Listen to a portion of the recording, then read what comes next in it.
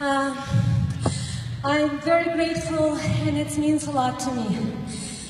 I would like to introduce right now for you my daughter, Charlie.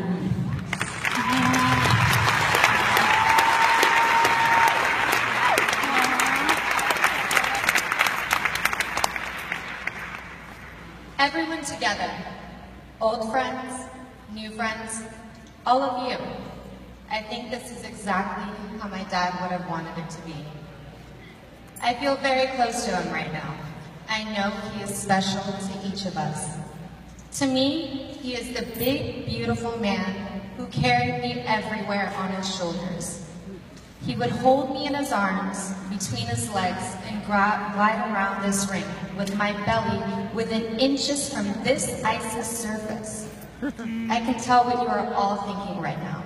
I know, I look exactly like him.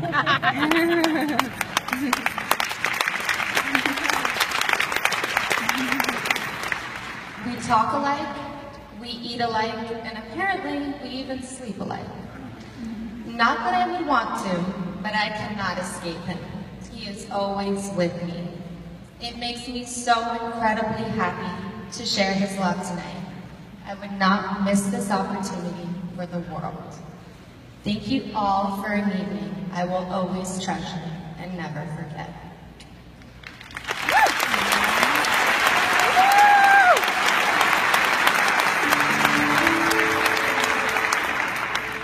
To me, there is no feeling like waking up to go skating in the morning.